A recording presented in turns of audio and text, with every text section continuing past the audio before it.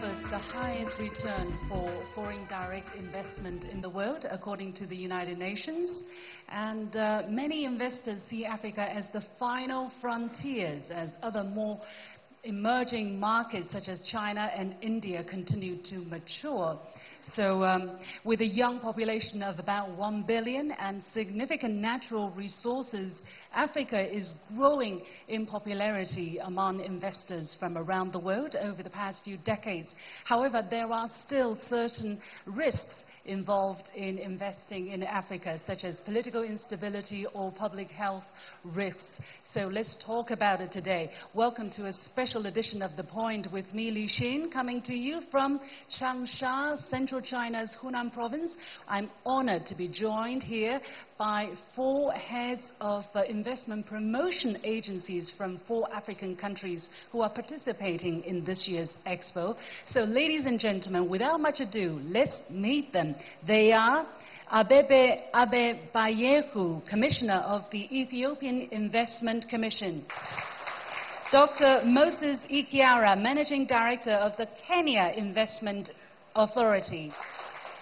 Mr. Lourenco Sambo, Director General of the Mozambique Agency for Investment and Export Promotion. And last but not least, Mr.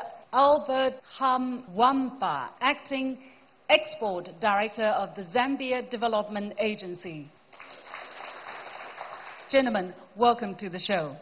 So let's start the discussion, and I would like to start by giving you the floor to talk to us about what kind of advantages your country can offer to foreign investors, especially investors from China, and what are, let's say, 3 main sectors you would like to attract Chinese investors. Tell us a bit about the advantages in your country. Ethiopia is located at the Horn of Africa. It's the 2nd largest populous nation in Africa. Some people call it landlocked. We prefer to call it rail-linked with the port of Djibouti. We have massive investment on infrastructure, one of which is actually a railway connecting the different economic corridors to the port of Djibouti. So while we do not have immediate access to the sea, that has not been a problem for Ethiopia. So there are actually a considerable number of reasons why companies should consider investing in Ethiopia. Ethiopia has attracted a significant amount of investment over the last 6-7 years. It has actually been the 2nd largest recipient of foreign direct investment in year 2017. China is our largest source of foreign direct investment, largely because of the vast investment opportunities that the country avails, but most importantly also because of the strategic political relationship that Ethiopia has with the government of China. We provide abundant and competitive labor force. We provide access to markets, to the likes of the European Union as part of the Everything But Arms initiative, but also to the United States of America. Anything that's manufactured in Ethiopia can actually be exported to the United States of America duty-free, quota-free. We provide, again, competitive and abundant renewable resources. These are the reasons that many companies prefer to come and invest in Ethiopia. Mm-hmm. What are 3 sectors you could name at this moment that you would like to attract most investment from abroad, especially from China? Given that Ethiopia is the 2nd most populous nation in Africa, labor-intensive industries are highly encouraged to come and invest in Ethiopia. So textile and apparel, leather and leather products manufacturing, agro-processing are the 3 most important sectors that you should look into while considering investment in Ethiopia. All right. Kenya is located right next to Ethiopia. Ethiopia is landlocked, but it believes it is not disadvantaged. So what can Kenya offer that is different from Ethiopia for foreign investors? We have Vision 2030, which is our plan for where we want to go by the year 2030. We want to make sure, like China has done, no Kenyans below the poverty line by the year 2030. Up to 2022, our president has identified 4 priorities. We call it the Big 4, or the president calls it the Big 4. One is agriculture, food security and nutrition. So from growing food, storing it, processing, making sure it's not wasted, because we lose sometimes 40%. The second area is manufacturing. Under manufacturing, like Ethiopia, we are focusing on labor-intensive areas, textiles, the entire cotton, textile, apparel value chain, then leather processing. We happen to be next to Ethiopia in terms of the population of livestock in Africa. Other areas like electronics assembly and all that are part of manufacturing. The third area is affordable housing. We need to build about at least 500,000 housing units by the year 2022. And finally, universal health care, which is one of the global agendas at the moment, if you look at sustainable dialogue, development dialogue. Okay, so indeed a very diverse picture of opportunities there. So let's move down south to Mozambique. Mozambique is located on the east coast of South Central Africa, if I'm correct. It has a very long coastline as well. And Mozambique is one of the only countries that I've stayed a bit in Africa, so I have a very special feeling towards that country. So Mr. Sambo, tell us a bit about the advantages your country boasts for foreign investors. The government of Mozambique have decided to name 4 areas. Number 1 is agriculture and agro-processing. Of course, we can cry because we're still poor, but we cannot cry because we're not eating. Doesn't make sense.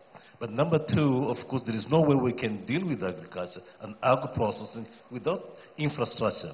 We need to build roads, telecommunication, everything must be in place. And China is playing a very good role in that area as well.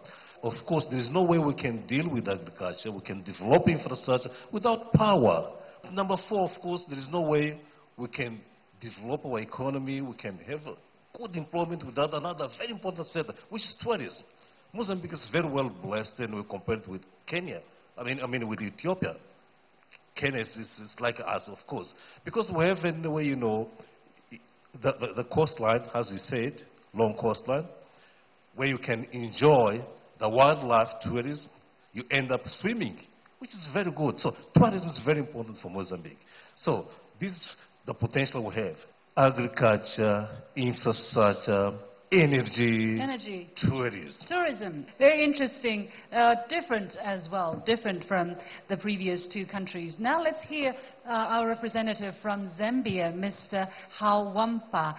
Zambia is right west to Mozambique, again landlocked, but do you see that as an advantage as well? Zambia, in terms of political stability, is second to none in the world.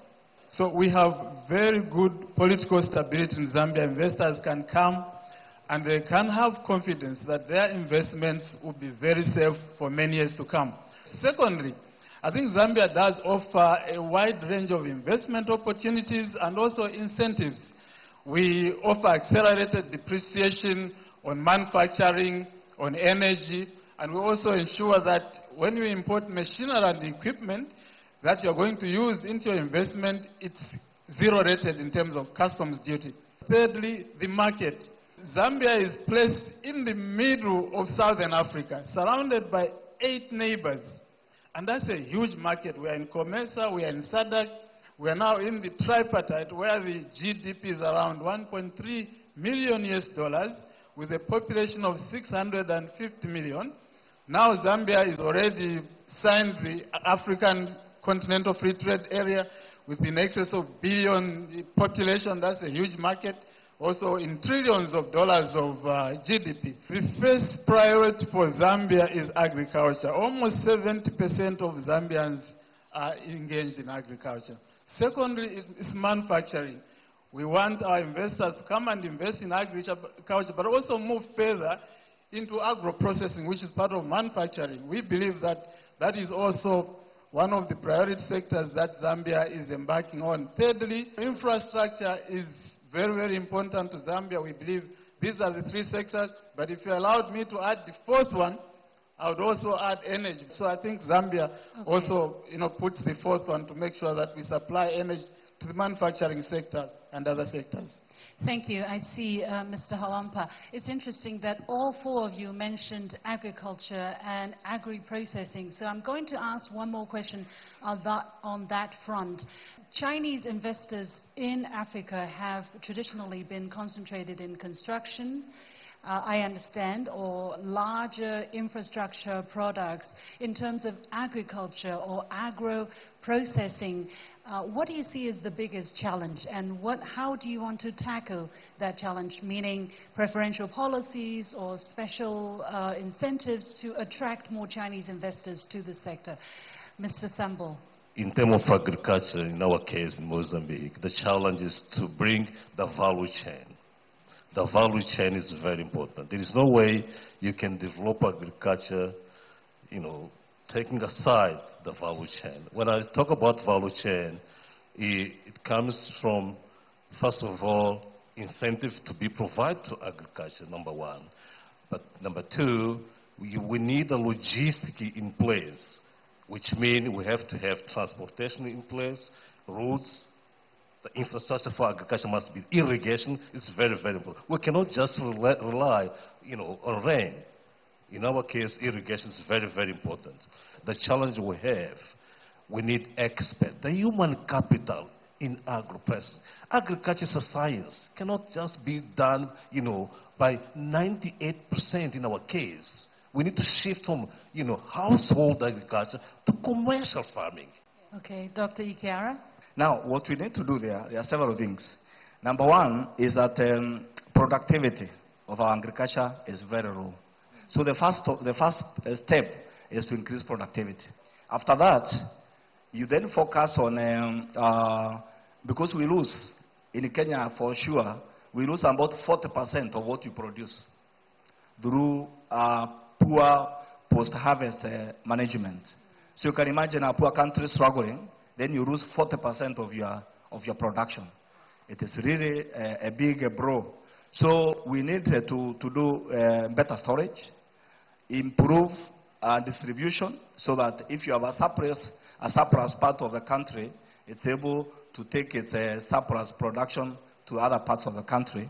And for this, we need cold storage infrastructure. During this expo, have there been any interest expressed from Chinese participants to invest in these sectors that you mentioned, Dr. Ikiara? Yeah. Actually, even though most of the Chinese investment has been in infrastructure, we are very, very excited by the fact that now a company can come which is starting to build roads. And in Kenya, we have an example of China Ui Limited, which came and built the first superhighway in our country and became very, very popular.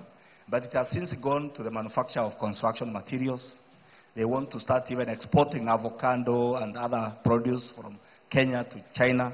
So they are evolving. I see. Dr. Abebayehu, you have been participating in this expo and you also expressed the need for more investment in the agricultural sector. What has been the feedback you have gotten from talking to people, and what are some of the concerns maybe people have expressed about investment in this sector, and how do you think you can address that? I mean, Ethiopia has significant arable land, and agriculture remains to be the mainstay of the economy, but we have not done a considerable work in terms of growing the agro-processing sector. But of late, we have given due attention to the agro-processing sector. So we're already looking at significant interest from Chinese companies who have seen the great potential that Ethiopia provides in this sector. So I understand that over the past decade, especially, Chinese investors have been particularly active in Africa, and that growth rate is expected to go even further. So I would like to give this opportunity for you to share with our participants here, with our audiences here, what you have observed as some of the characteristics of Chinese investors vis-a-vis their international counterparts, and what can help them to do better in the future. Mr. Halwampa, maybe let me start with you. You know, Zambia is a very unique country, and if you come into Zambia right now, you'll find that the Chinese culture and the Zambian culture, they are fast integrating.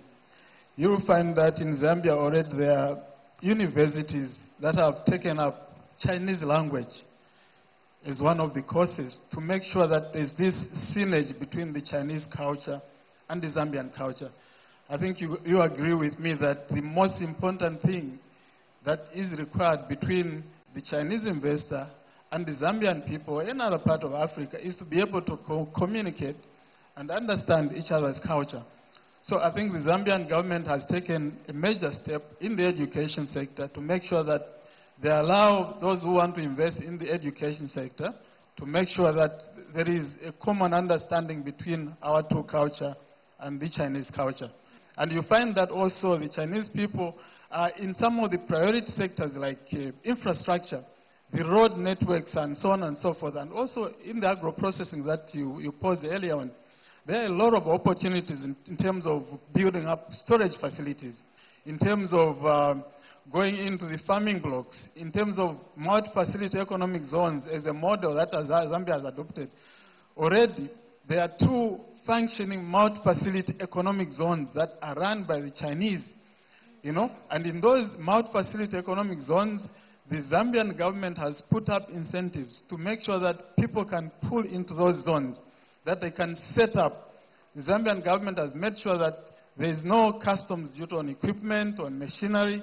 The accelerated depreciation is applying to those investors. We also have government-related multi-facility economic zones. And also the government is setting up farming blocks where we're encouraging investors from China and elsewhere to go in those farming blocks. The government has provided infrastructure like roads, electricity, to make sure that agriculture along the value chains is some of the cornerstones of our economy and also FDIs. Yeah. So the Chinese are everywhere. The Chinese need to understand the local culture a bit better. Yes. Yeah, that's what you're saying. Okay, Mr. Sambo, what's the case with Mozambique? Well, I totally agree with Zambian brother here.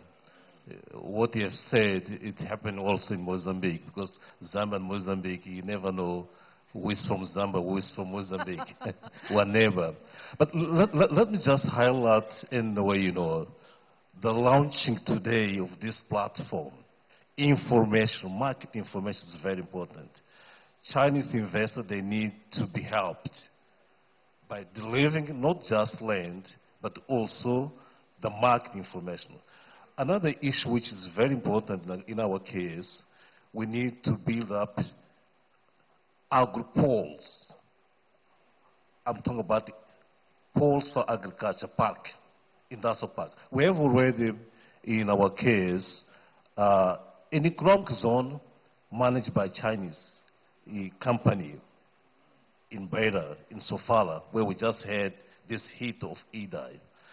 And this is an interport.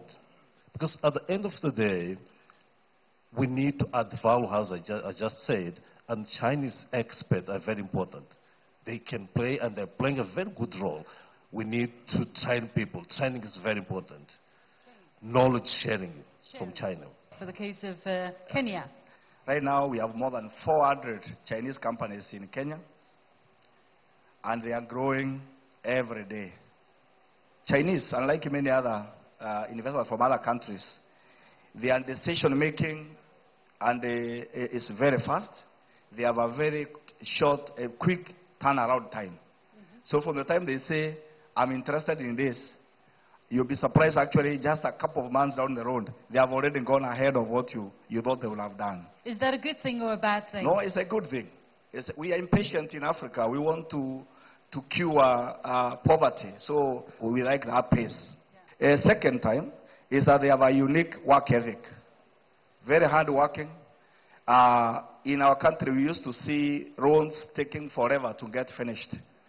Chinese roads are finished ahead of time, even railway. So this is something very refreshing and something we have come to appreciate a lot in Kenya.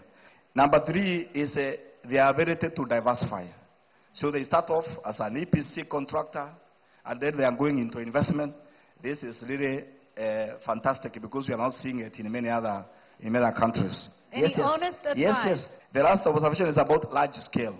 They want to do things on a bigger scale, not a small project, again, which is an advantage because we have a likelihood of having an impact quickly. Now, areas they can do better is to form more partnerships. Because when you partner, it's a very strong partnership because you have people who know the local terrain, they have all the connections, and you have the Chinese who bring other factors, and you get a win-win for everybody. So this is something we like to encourage. Also, we like to see more focus on processing for export. Because one of the key things China presents is a big market. And if we can have some companies that are processing with they identify a gap in the Chinese market and process to supply there, again, this will be a game changer. It will be something very, very impactful for our country. I think one unique advantage that the Chinese investors bring to Africa is they have lived through the different challenges while China grew economically. So some of the challenges that they experience while investing in countries like Ethiopia, they understand it's a matter of time before those challenges are solved. So that gives you a perspective to clearly communicate with them. Whereas, many other investors might feel frustrated easily for every challenge that they might be facing. So that's, I think, one unique attribute that the Chinese investors bring. All right, so we're going to turn to some negative perspectives, especially observed from outside. This very political issue of so-called debt burdens, or debt burdens per se, that potentially Chinese investors can bring to some African countries. And there are a lot of media reports, especially in international media. For instance, this one, which was carried by this press called Foreign Policy, which says that in Africa, Burundi, Chad, Mozambique, and Zambia are all either in debt distress or at high risk of it, a situation China's predatory lending practices are exacerbating. So, Mr. Halwampa, let me go to you first. How do you look at the issue of debt distress because of your cooperation with China? Is that a concern? There's no point or any country, rather, in the world that has not borrowed. But I think what is important is to make sure that your policies are in place to make sure that you service your debt. So our relationship as Zambia and China in terms of the debt issues, I think we are moving in the right direction.